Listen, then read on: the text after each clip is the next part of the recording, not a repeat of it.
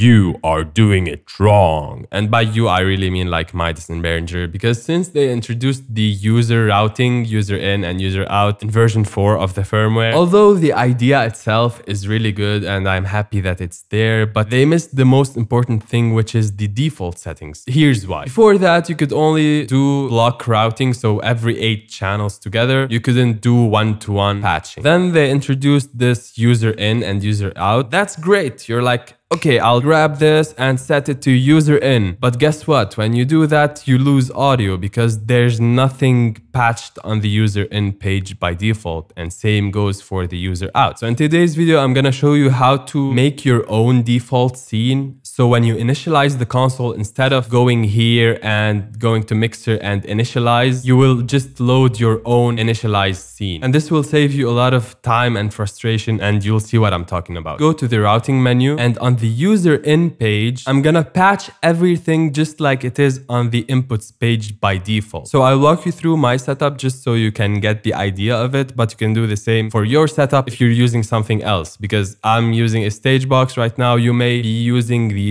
local inputs on your actual board, or you're using 2 stage boxes. Doesn't matter. The idea is still the same. Currently, I'm using the M32 stage box connected to the A port of the mixer. So all my inputs are coming from the AS50A. From 1 to 32, they are going to channels 1 to 32 one by one. So what I will do on the user in page is that I will mimic exactly that. So I'll go to the user in, and these are the inputs from the user in page, and these are the actual physical XLR plugs. So I'm gonna assign input 1 to 8 to AS51 to 8. So I'm gonna select that block and do this diagonal line right here, and do the same for the others. So you have one long diagonal line, and that is exactly the same thing as that. However, now if I want to change to user routing, I can just simply do this, and now I switch to the user inputs. However, I did not lose any audio because I already patched everything here. You see what I'm saying? By default, it's all off. And now if you want to change just one thing or 2 things, you can just select it, do this, and not have to worry about repatching everything else because it's off by default. You can just worry about the thing that you want to change. So I'm gonna get these back here. If you're not using any stage boxes and you're using your local inputs, you can set your default scene to be these local inputs. So instead of assigning the inputs 1 to 32 on this side to the AS50, you can assign them to the local. You can do like this. Okay, same goes for the AS50B. You can do this.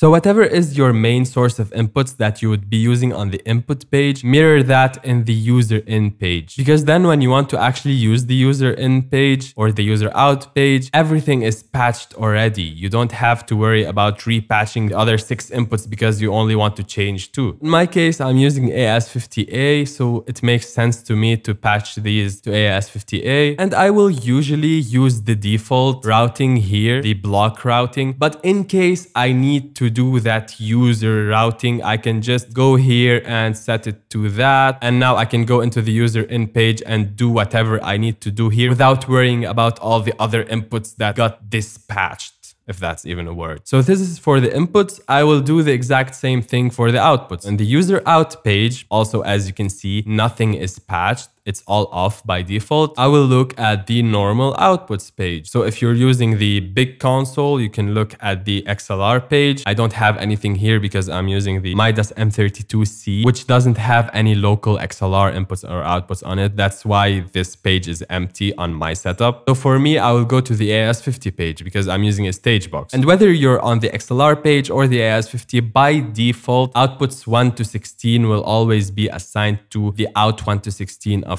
this page where you usually change or configure your output. So I'm gonna look right here, and by default, out 1 to 16 of the stage box or of the AS50A and also B are assigned to 1 to 16 of the out page. So I'm gonna do the same. I'm gonna go to the user out and assign outputs 1 to 8 to out 1 to 8 because this out is this out, which is the same as this out. Okay, so I'm just mimicking the exact same thing that is default on this page to the user page. So outputs 1 to 8 go to out 1 to 8, and I'm gonna do that quickly right here. All these beautiful diagonal lines. Same thing, 9 to 16 to out 9 to 16.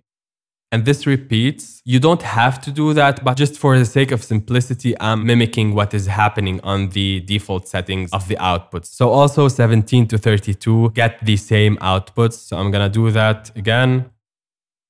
And the last 16 outputs, which are 33 to 48, are the alternate outputs, which are the P16 channels that you send to the personal monitors. So I'm gonna go again here and assign 33 to 40 to be alternate, and the last 8 to also be the last alternate outputs. And so now you can see that this is exactly the same thing that is happening here. So now in case I need to change anything in the outputs of the AS50, I can go here and assign it to some user output and nothing would break. I would not lose audio because everything is still the same on the user out page. Then I could just get in here and click whatever change I need to change without worrying that I need to assign the others because nothing was assigned by default. I'm gonna fix what I messed up right here. So now that I prepared the user out page and the user in page, I can go ahead to my inputs and outputs and make sure everything is how I want it to be for the gear that I'm using. Because I'm using a stage box, I want my inputs to come from the AS50A that is connected to that stage box. And for the outputs, I would want the default, which is out 1 to 16, out 1 to 16, and the alternate 1 to 16. That's the default. And in case I need to change anything on the fly, I can just assign it to a user out or user in, whatever I want to do, and change it here without worrying about things breaking. And last thing you're gonna do is go to the scenes and save this as a scene on number 0 and call it initialize, so that when you want to initialize your console, instead of going to the setup and initializing it right here, you actually have a scene that will initialize your console, but it's more efficient to use with the routing and will save you time and will save you frustration. So I'm gonna go ahead and do that right now. You will not hear my voice because I need to reset the channel that I'm speaking into.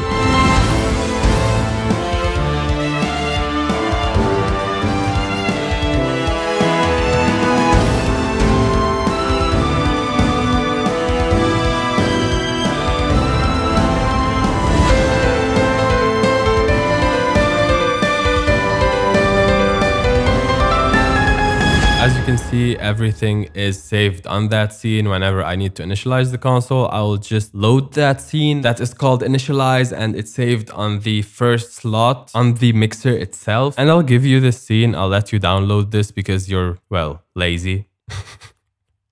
And if you have another setup, well, you just have to change one thing, which is the inputs, basically, if you're using another AS50 port or local inputs. But for the outputs, it's the same. Now, if this confused you and you don't really understand how outputs work on this console and what are the different types of outputs, click on the video on the screen right now where I explain all of this, and I'll see you there.